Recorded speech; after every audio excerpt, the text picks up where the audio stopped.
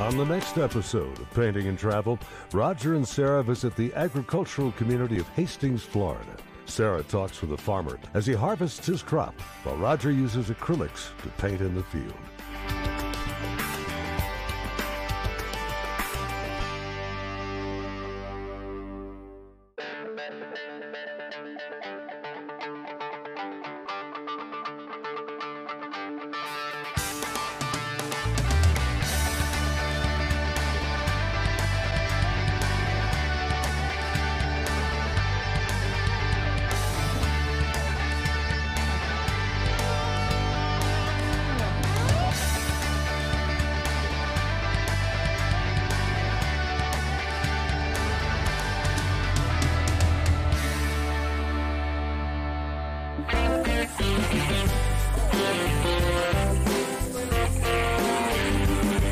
Farmers markets are nice places to shop, and the one that's near our home that I like to go to is open on Saturdays.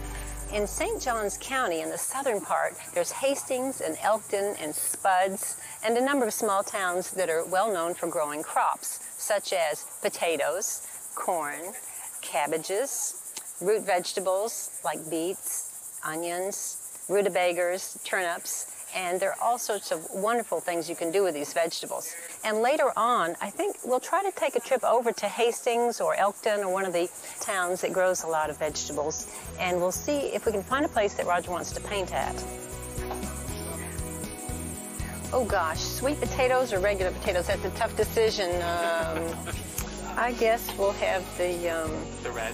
Sure. Okay, great. Thank you so much. Thanks again. You have a great day. Right. Well, this morning we are in Hastings, in St. Augustine. Isn't very far from here, and that's where Sarah got those lovely vegetables at the farmer's market. This morning I'm going to paint this field. I don't know whether there was corn or potatoes here. It's fallow right now, but it's a beautiful little scene, and I love this road and this ditch here with this water. It makes some nice reflections of the sky and the water. So I'm going to paint this. I often start my paintings by toning my board with some burnt sienna just to give it a nice warm tone. And I do that just by taking a small rag and my atomizer and spraying the board. And then I just squirt out a little bit of burnt sienna right on the board, and with this rag I just wipe it around. And these are acrylics, so they dry very quickly. And I could paint that on there with a paintbrush, but this just seems the easiest and quickest way to do that. And I usually do many boards at once. And that's all I do with that. And I usually bring a number of boards with me when I come out to paint, and they're all standard sizes. I have 5 by 7, 8 by 10, 9 by 12, and 11 by 14. Those are standard sizes, and that way if we want to frame them, we can purchase standard size frames. It makes it a little easier. I'm using acrylics today. This is titanium white, alizarin crimson, cadmium red, ultramarine blue, cerulean blue, Indian yellow, and cadmium yellow. Well, I'm going to start with my dark colors, the alizarin crimson, ultramarine blue, and Indian yellow. This is just going to make a dark color, just so I can sketch in the scene here. I want to keep my horizon up towards the top, and I'm going to divide my board into thirds today. This division of thirds in a painting isn't always necessary, but when I do divide a painting into thirds, generally works out better than, for instance, if I put the horizon right in the middle, which I don't want to do. I want some uneven areas here, so about a third here and 2/3 down here. It's just a general rule. We got our dark trees back here. This lighting is going to change as we go on, as the sun comes out. I have a little farm back there. That's going to be nice. We have 1-point perspective here. We have this road kind of meandering in, and we have this ditch. And I'm standing right between the two of them. So we have the ditch here. We have I've got a lot of foliage in here coming towards me. And of course, as it comes towards me, it gets larger. As it goes back, it gets smaller. I love this scene. This is just kind of my kind of landscape. Over here, we have a lot of rows of where the crop was. It's been harvested already. And we'll learn more about these crops a little later on. Now, some of these colors on my palette are transparent and some of them are opaque. The alizarin crimson, ultramarine blue, and Indian yellow, they're transparent colors. So I'm going to stay with those transparent colors to begin with. I don't want any white in this painting because I want this burnt sienna to show through for as long as it can. It gives me that warm flavor of the painting. And I'm applying this a bit thin today, at least to start with. My paints get thicker as I go along, but I always start out with some thin colors. Here we have the road, which is a bit warmer, and I'm going to make that dark, but that's going to get lighter and lighter as I go along. I just want to get this covered. That road, it just comes pretty straight towards me, but it has a little curve right here. I have to take my time and get this perspective right. Even though it's 1-point perspective, I want this road to flare out enough so it looks like it's coming towards me. So I have to really think about this for just a moment. Going to mix some white and cerulean blue, and I'll drop in this sky now with my light colors. By the way, this is a masonite board covered with gesso.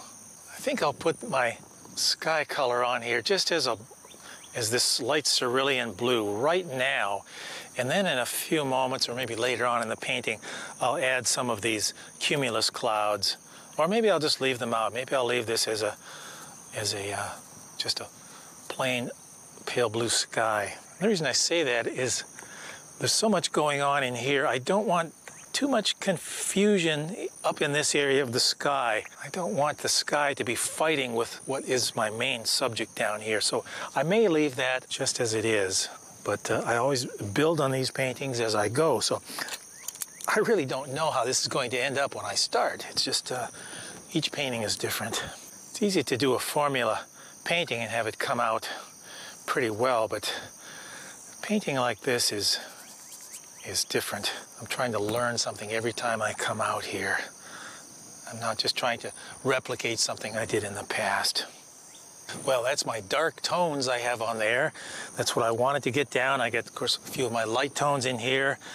Now, it's kind of damp out here this morning, so this isn't drying quite as fast as I thought it might. I think I'll start right over here and put some of this field in here where we have those nice parallel horizontal lines. Now, these lines in the back are going to be very close together. As I get closer to the front, these lines are going to get further apart because we're dealing with some perspective here. So up here, the lines are a little further apart. As we go back, these lines get closer and closer together. At the back here, these lines are going to be totally parallel to the horizon, but as I move forward, these lines are going to drop down because I'm looking at this a little bit this way, so I have somewhat of a perspective, but the vanishing point would end up way over here to my left. So I'm just going to put these lines at a little bit of an angle this way. Right up here we have some weeds right at the edge of this field. There comes the sun.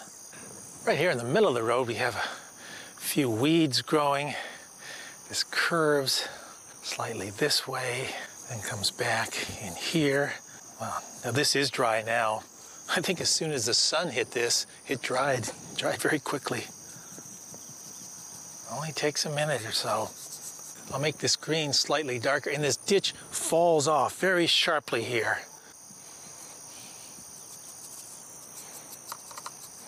I'm just using rough brushwork on this because I like all this texture in the painting.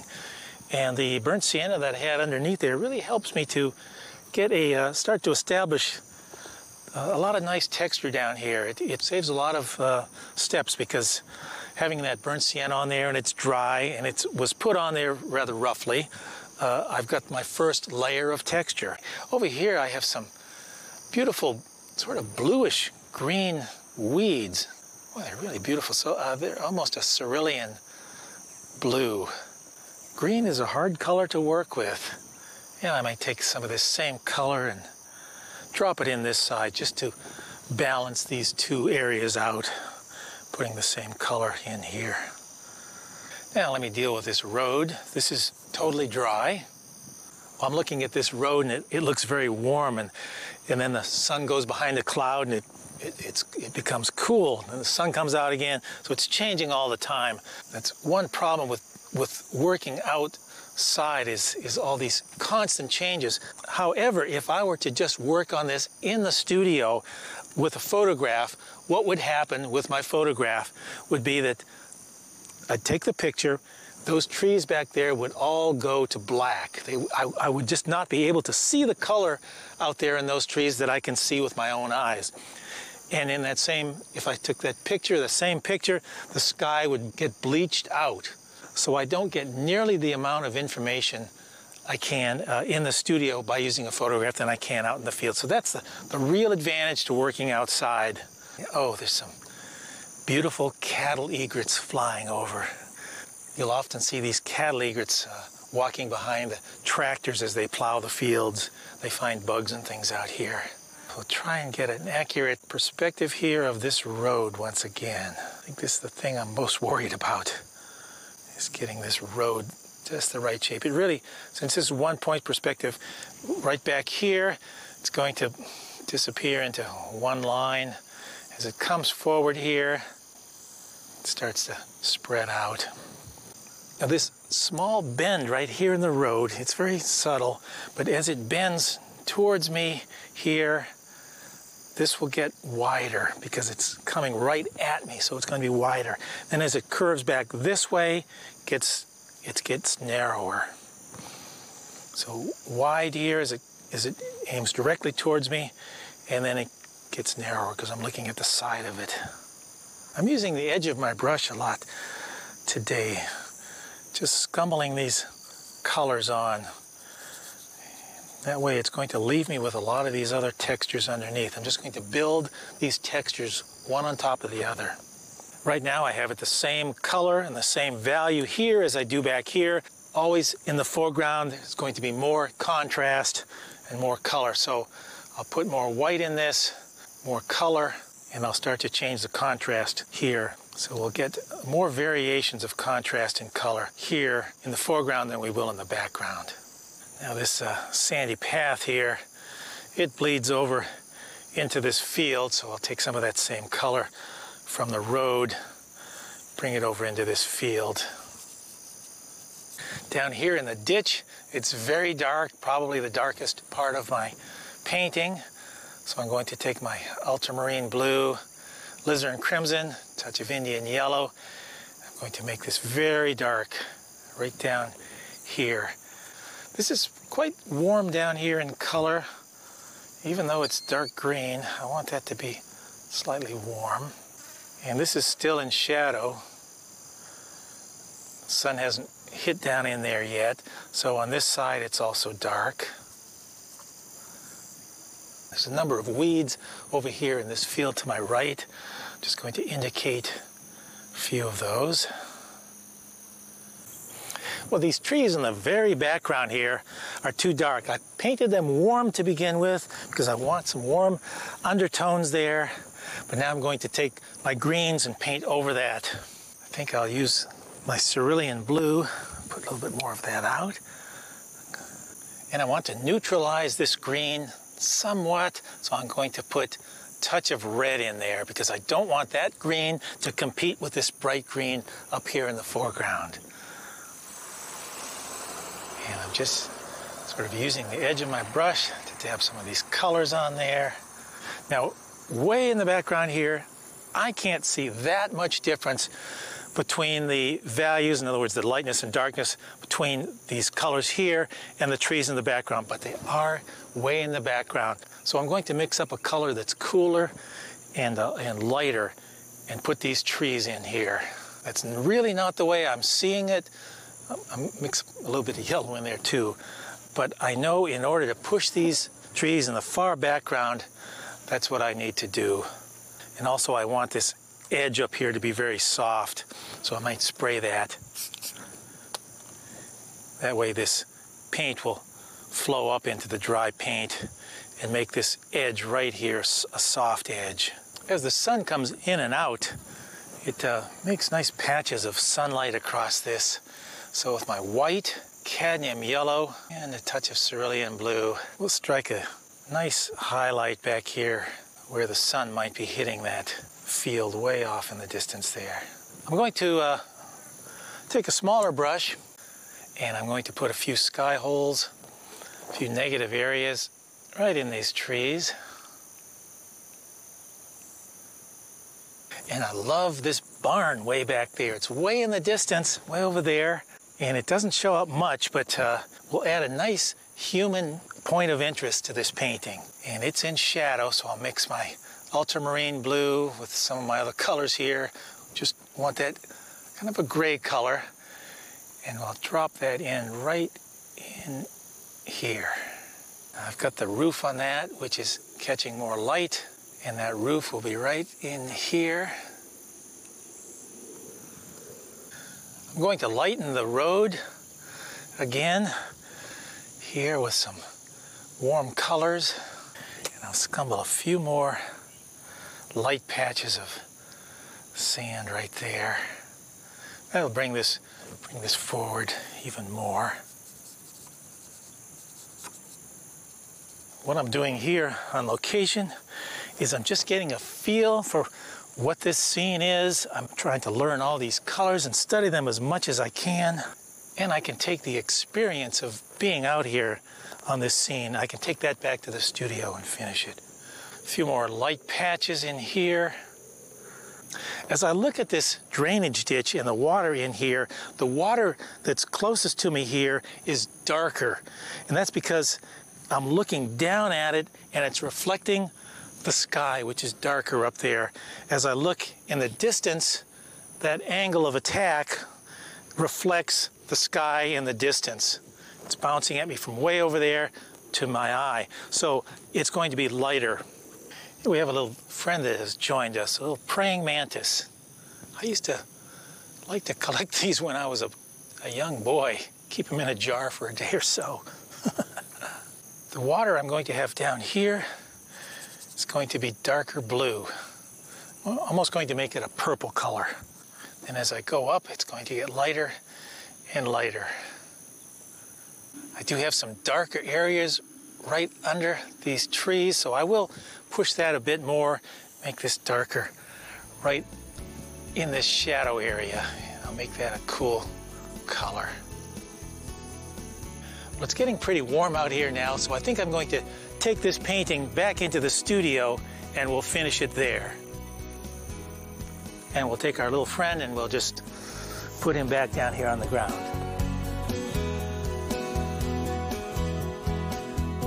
Well, here we are back in our studio here in St. Augustine. I've put my painting up on the board. I did take a number of reference photographs, so I have those up here on my laptop computer, so I can use those as a guide. Next best thing to being there. I want to make this a warm color. Right up towards the front, I think I'll make this brighter, just to have some more contrast and color right in this area here. And I'm going to make some darker patches of weeds right in the center. I'll take some of this dark color, blend it back into this area here. I have to remember everything has to work together as a whole, so I can't concentrate on one area entirely without thinking about the other areas. I think I have about the right value in here. So I'm going to make this warm, yellowish, reddish, gray color, and I'll eliminate some of the details right back here. And the reason I want to simplify that is I want the attention to come up into this area here. I don't want this area back here to fight with this area here. I did like the patch of sunlight I had back there, so I'm going to keep that.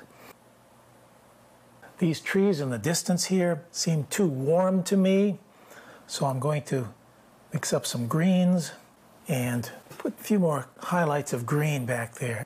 And I don't want anything back here that's so dark it's going to fight with the dark areas in the foreground. Now, since I lightened this area back here with this blue, it brought this forward because this color here is very close to the same color I have on these trees to the left. And as I've said many times, one color always affects another color in the painting. So this color really did affect my thinking on this color here. So I'm going to redo this area here. It's too close right now to being the same color as this. So I think a lighter blue might work for me. Just a slight amount of yellow in there to keep it green. Well, there were a lot of cumulus clouds out there the day we painted this. I think I'll add a few of those and we'll see how that works. Now the top side of those clouds are going to be warmer and lighter. The dark side of the clouds are going to be grayer. I often notice that the underside of a cloud, which is a bit gray, is the same value or close to the same value as the blue sky or the sky around it. Right down here, I decided I want to make this sky warmer. So I'm mixing up some yellow with some white. Now with some white and this yellow, I may put a few highlights right on the tops of these cumulus clouds. Or just one or two here or there. Well, I've taken another minute or two to put a few more details on there, and here's what I did. After adding this post, I added a shadow across here. I made these trees larger in order to make this patch of sunlight appear like it's going behind these trees, which gives me another layer, another dimension to this painting. I think now we'll take another minute to look around this beautiful farmland in Hastings here in St. Johns County. Then we'll take one last final look at this painting.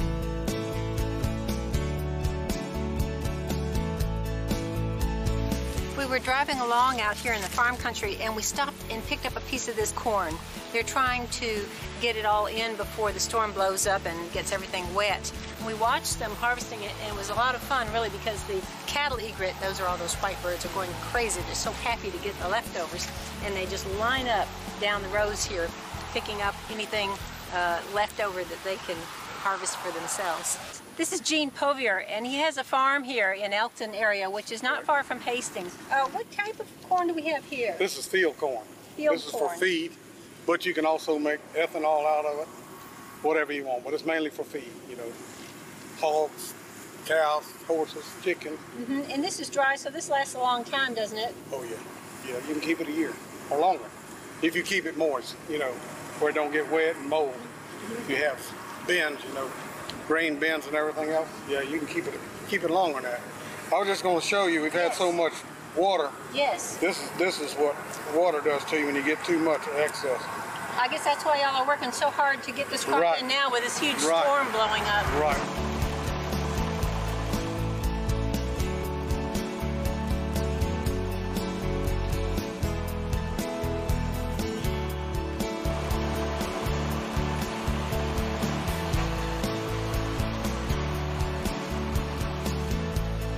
What else do you grow down here? Grow potatoes, 600 acres of potatoes. We used to grow cabbage, we used to grow broccoli, we used to grow onions, we used to grow gladiolas. But now we're strictly, mainly as potatoes is our big crop. Do you have a favorite? No, they're all good to me. Look at me. Okay, yeah, here's the $10 million question. Do you eat potatoes? You better believe it. Me too. Let me tell you what we do when we wait on a truck. A lot of times we have to wait on trucks. We got our own fryer right there and we slice them up. Eat them every day. Fresh. Every day. Oh, they're the best when they're fresh. Gosh, could you call me on my cell phone when you're doing that? I'll be from right down. The middle of April to the middle of June is when we harvest. We're getting into more and more corn because the market demands corn. So that's why we're doing this right now. We're trying to harvest this, you know, because I said about the storm and the weather coming. Oh, yeah. Oh, well, all the clouds and it's darkening over there, so I can see it's coming on quick. How do you get the strength, the energy to be a farmer? Because it's got to be more than full-time. You're born into it. So you go back a few generations? My daddy farmed, and then when he passed away, I took over. I've been on the farm. This year coming up will be my 48th year farming. I think you must be some of the most dedicated people on earth, farmers, and I know I love to eat. That's one of my favorite things, so I owe you a big gratitude. Thank you. Right, yep. Now, do you have some other things that you grow? Like this is a seasonal for the end of the season. Right. And this gets... We plant also a cover crop when we don't plant corn as a cover crop. I see. You know, just sorghum, then we just chop it up in the ground. you know, for organic material and everything else. Oh, we don't like to leave the ground bare. Yes. It's just like you at the beach all the time. What the sun does to you does the same thing to your ground. Oh. And also, when we plant this cover crop, you don't have as much erosion. Oh, Because yeah. you got all the roots and the weeds Makes and the grass. perfect sense. Holds everything together. Like having the sea oats at the Right. beach. That's it right. keeps That's things right. right here where you want them. That's right. And then when the season is right Yeah, for we'll planting. plow all this up and it'll all be back in a row, and all this organic matter will be used like fertilizer. You know, so. That's smart. You're replenishing the earth that you love and that you use. Yeah. It's been good to me. We've had some bad years and we've had some good ones. It's a lot of stress. A lot of stress when, just like my potato crop, it's over $1.5 million in the ground. Ooh, this is beautiful. This Yeah. is perfect. You can eat this corn when it, right before it gets hard. I mean, Oh, yes? for humans. But you got to catch it from the right day. Once it gets hard, you break your teeth. Yes. What a nice bouquet. Take these with you. Okay, great. Want some more? That's We pretty. got bags of it, and we bag it up. That's neat. No, I love that. I think it might make a good photograph and do a painting of that. Anything you want. Hey, thanks. It was really nice talking to you. Same here, same here.